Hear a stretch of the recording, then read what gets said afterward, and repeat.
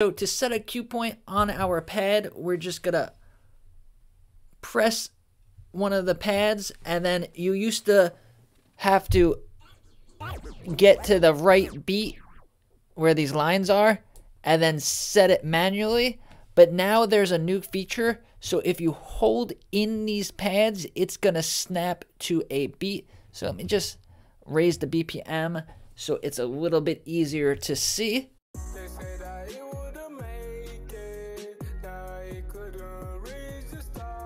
So with the song playing, if I just tap a cue point, you see how that cue point was set in the middle, which is not really somewhere where you would want a cue point.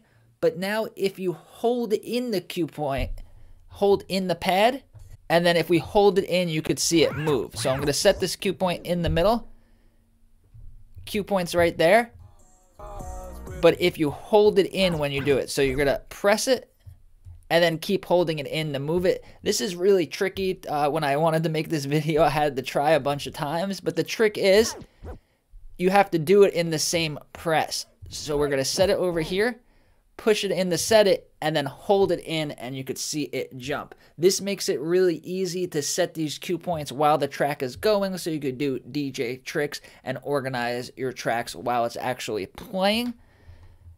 So with the song playing, we're going to press it and then hold it, and then you'll see it move. Really cool new feature. Makes setting cue points on the fly a lot easier and a lot more fun and a lot less stressful.